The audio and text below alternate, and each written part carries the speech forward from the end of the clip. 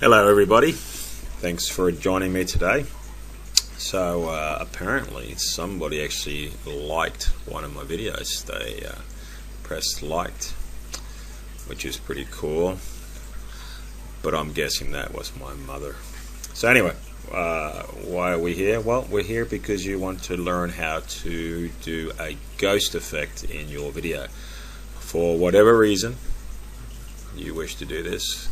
So I've got a little clip example here already done, so I can show you what I mean. So we have this brutally handsome looking actor here, and this is what we're going to do.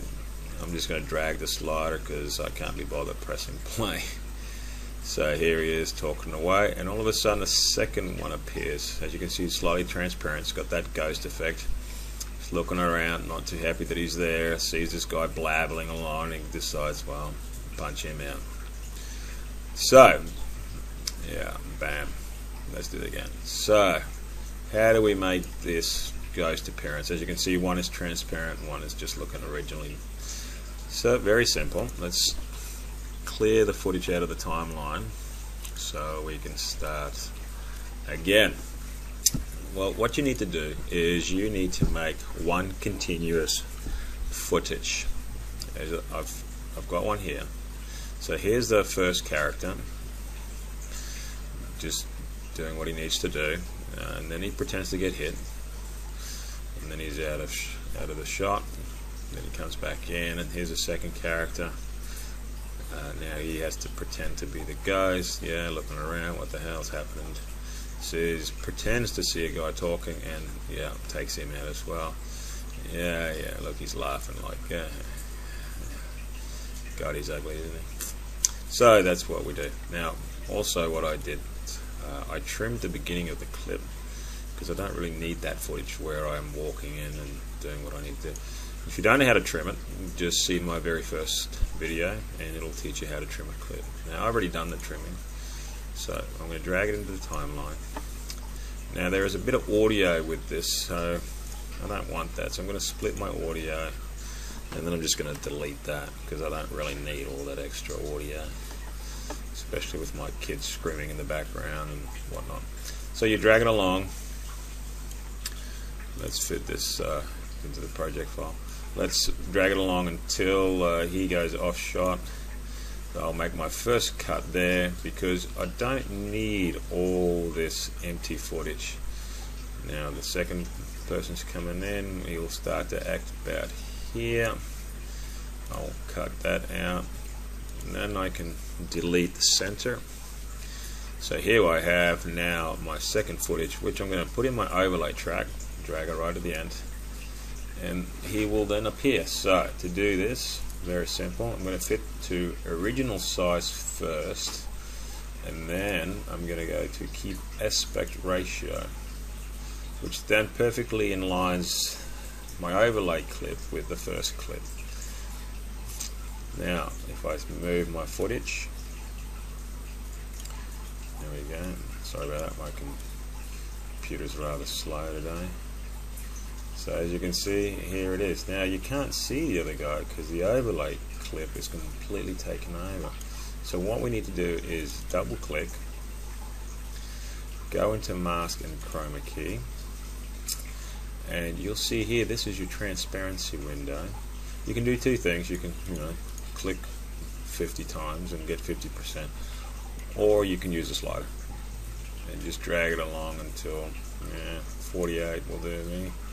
So as you can see now, it's starting to appear, but it's still not good enough because now this guy is also transparent, and I don't want that to happen. I just want this guy to be transparent. So I'm going to apply it to the overlay, like so. So now as you can see, he comes back nice and sharp. And if we look at our footage again, voila! Now we have two people,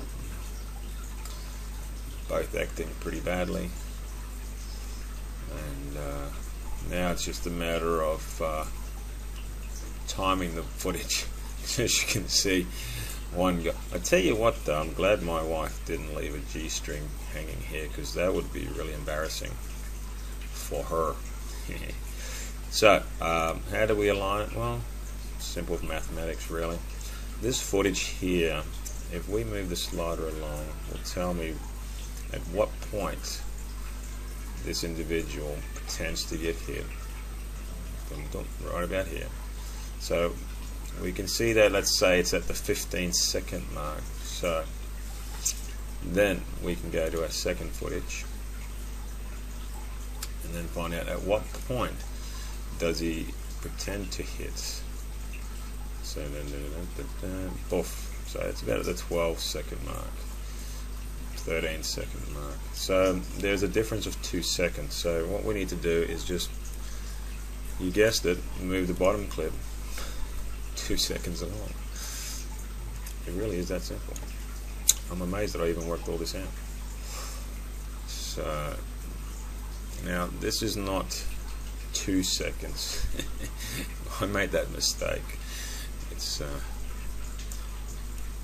let's just find out where the 2 second mark is. There's a 2 second mark. So all I need to do is grab my clip. There we go. It really is not working today well for me. 2 seconds. Here we go. So hopefully, if my maths are correct, which I highly doubt because I only went to school to eat my lunch. Let's see. So here we go. The guy's coming out. Blop, blop, blop, blop. He's a terrible actor. I really should fire him. Get someone decent. And then, bam! Alright, so there you go. So you got a bit of unwanted footage here. We don't want that. So let's tidy that up a bit. Let's just clip the end footage. Delete. Be done with that. Now, most probably, it's always worth checking. Really, see, there was, even if it's a second or a split of a second, it actually appears and it just, you know, makes it look terrible. So there you go. That's how we do it. Obviously, my timing is a little bit off, but I'm not here about timing. I'm teaching you how to make the ghost effect. So all you have to do, you know, is just do your timing a bit better than I have. But you get the general idea. So there you go. I hope you enjoyed this tutorial and have a nice day.